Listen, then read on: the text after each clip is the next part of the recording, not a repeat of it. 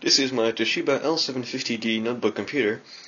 I've had this thing since September and I've been wanting to make a video about it since September, but I never really got around to it because I was basically using it a lot for school because I really need this for university because it's quite a little powerhouse for the price. So it's a 15.6-inch notebook computer, like, well, pretty much any of these notebooks these days. Anything smaller is not really good because they usually have bad screens, and bigger is just too big for me to fit in my bag, so I can't take it with me. So let's get to the ports on the sides. This is the right hand side of the computer. It has two USB ports, shield for a modem, and this is the DVD burner. On the back there's just the battery and the screen hinges. If you go to the other side, we can clearly see a Kensington lock, the vent that puts all the air out. Here's the Ethernet gigabit, of course, VGA, another USB port, and HDMI and microphone and headphone jacks. Alright. On the front of the machine, we have indicator lights over here.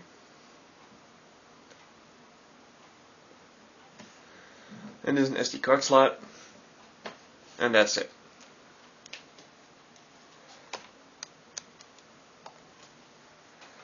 If you open up the computer, it's got a nice full-size keyboard. It's all chiclet style. This thing types quite well, I must say. There's a speaker over here, Toshiba logo there, power button. There are a bunch of stickers, A8, Vision quad core with Radeon HD graphics, Windows 7, NG Star, whatever, certifications. This is a very interesting touchpad, because the whole finish of this laptop, as you can see, is glossy. So is the screen, for that matter. It's all glossy, which I usually don't like, but you know, for the prices and the term of performance this thing puts out, it's most definitely worth it. So the touchpad is just, you know, everything there is glossy, and then you've got this rough patch here as the touchpad. It works really well. And, well, the buttons are quite sturdy. You can really hear that this left one has been used more than the right one. Much lighter click to it. But that's to be expected, I guess. I rarely use this with the mouse. I think I should, though. So this is the screen. It's very nice. And, well, I guess it's time to just power it on and see what it's got.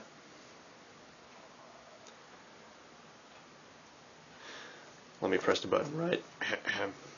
My bad. Okay, something is happening.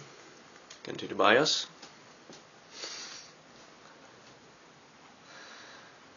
Okay, so it's got an AMD A8-3520M APU with Radeon HD graphics. So it's an A8-3520M 1.6 GHz quad-core processor. Has 8 gigs of RAM. Let's see what we got here. Nothing interesting. I've got the CPU frequency mode on dynamic switching, so it won't run at the full 1.6 or the turbo mode 2.5 all the time. So that would, you know, put out quite a bit more heat. SATA, some performance, whatever. Also has a 750 gig hard drive made by Toshiba, which is basically Hitachi as far as I've known. But let's just go to change and reboot. That's better. Alrighty.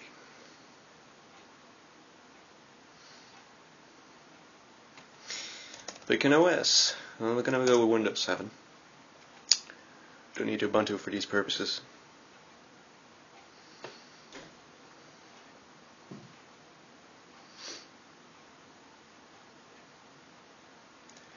I'm actually going to replace the optical drive with a hard drive caddy, so I'm going to put an SSD in the main slot of this thing, where now the hard drive is residing, I guess I should say, and then I can actually put another 2.5-inch laptop drive, or well, the 750 gig that's in there now, I can just put that in there, and then got a lot more storage and a lot more performance.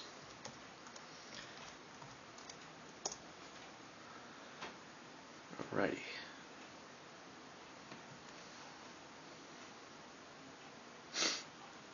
Takes a little while to boot up. I've got a lot of stuff installed and startup programs that I need, so this thing is most definitely being used. And the battery is down to 37%, I see. Doesn't matter. It is quite a powerful machine, nevertheless. It's another reason why I might want the SSD in here pretty soon. Just to get that performance win at the startup. I'll start that up in the background.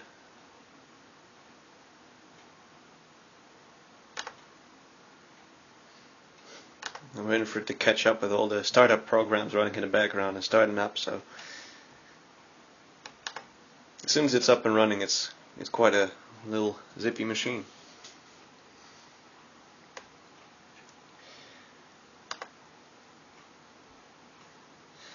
Still thinking about it. 7.47 gigs usable of the 8 gigs of memory, because 512 megs, or actually 520 megs, are being used by the built-in graphics in the CPU, because it's an APU. It has built-in Radeon graphics. In this case, it's the 6620G. But this thing doesn't have just one graphics processor; it has two. This is the Experience Index 5.3 for the integrated graphics. So that's just the integrated GPU. It does not calculate SLI or Crossfire for some reason. Maybe it's been like that always, I don't know. I've never had a dual GPU configuration in any computer, let alone a laptop. Okay, let's go to the device manager.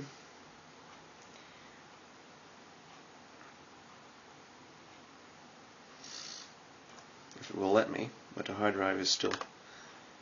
Yeah. This hard drive is actually getting quite slow at the moment. But needs some maintenance. Bluetooth is not properly working, but I don't care. There we go. 4 cores of the CPU there. Here are the two graphics processors, the HD6620G and the 7450M, which has 1 gig of DDR3 frame buffer. And that one is just using the DDR3 from the PC itself. I might actually upgrade that to a faster speed, so the speed of this whole graphics subsystem will actually increase. It's an idea. I might stuff 1866 in here. It is supported, so why not, right? But only when I really need it. So I just closed AIDA64, I see, okay.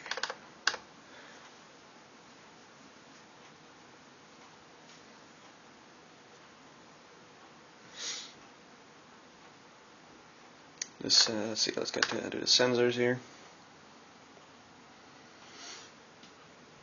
It's not really putting out that much heat.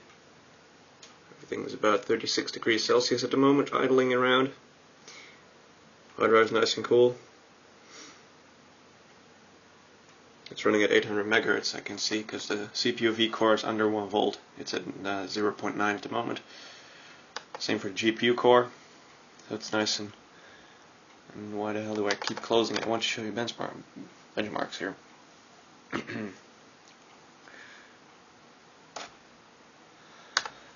just put in high performance so nothing will get compromised there. Let's see, let's look at the memory here, memory benchmark.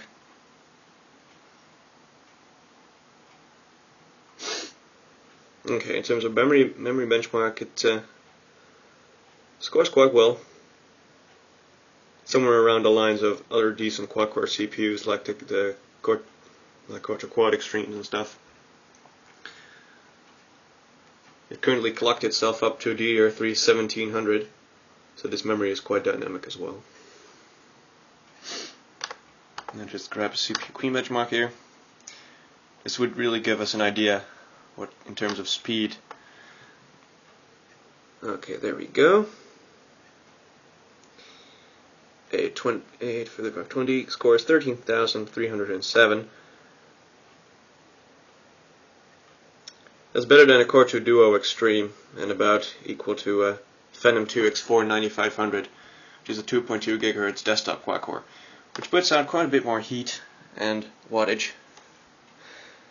So this is quite a capable machine. It's by no means an i7 or an i5 for that matter, but you know, it's still pretty good. It has good horsepower in terms of CPU speed and, well, most importantly, graphics speed, because I do use that every now and then, and it's good to have as a backup, because the graphics chip will relieve pressure from your CPU when running more intense tasks, even video and stuff. So,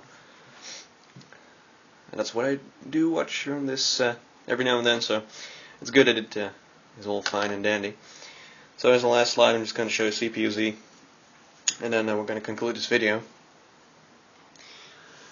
So as you can see there, it's dynamically switching between 800 and 2.5 GHz. Default speed of this max speed would be 1.6 GHz. It has 4 megs of level 2 cache.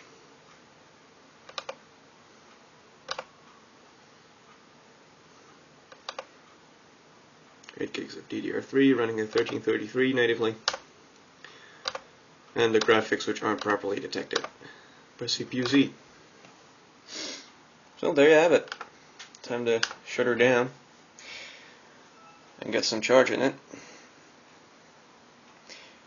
Windows 7 Home Premium 64-bit, Spec 1. By the way, this is just a custom login screen. I put it up there because I liked it, sort of. Alright. And that concludes the video on a Toshiba satellite L750D. Hope you enjoyed this video. I thank you for watching.